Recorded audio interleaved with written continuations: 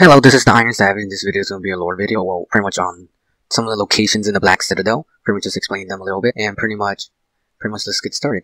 First, let's talk about the cantons, and pretty much the cantons are the home districts that the Charge live in Citadel, and Black Citadel has 4 home cannons. The first one is the Heroes Cannon, where the best of the legions live in, the top soldiers, the top fighters, the strongest warbands, and where they have housing, bars, furrows, resting lounge, everywhere. That's the best one, to them. And then they get around drinking and telling stories about their warbands and stuff. The second cannon is the Factorum Cannon, where the charm merchants and craftsmen make and sell their inventions. It also houses a priority outpost and an Order of Whispers location. Pretty much is there except manufacturing. Gladian cannons is where the majority of the Char, pretty much the Citadel population live in, and pretty much this location contains poor Chars, Gladians, humans, and members of other races. This originally was a super prison containing war prisoners, but the Gladians took it over, when the war ended, and it has vigil and adamant guards taking care of it, preventing the factions from killing each other as they live underground.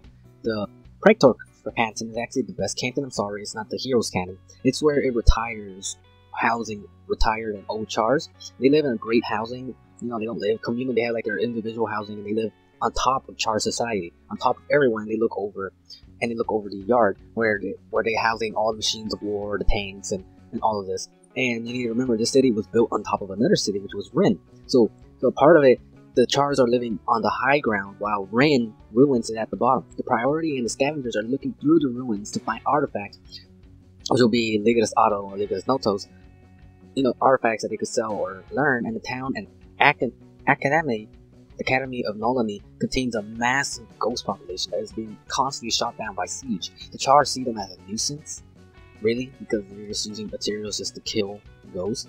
And on the top of the core, pretty much next to it, below the core, is the Bane, where all Chars, all races could spar and kill each other, pretty much siphon their skills. Or if you're like a retired Char and you can't fight actual combat, this would be a great place for you.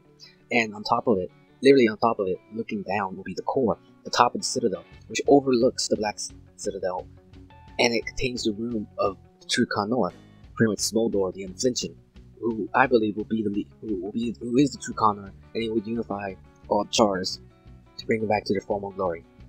Well, this is a short video, and if there's anything I miss out, please mention it so I could learn too. And thanks guys, and be safe.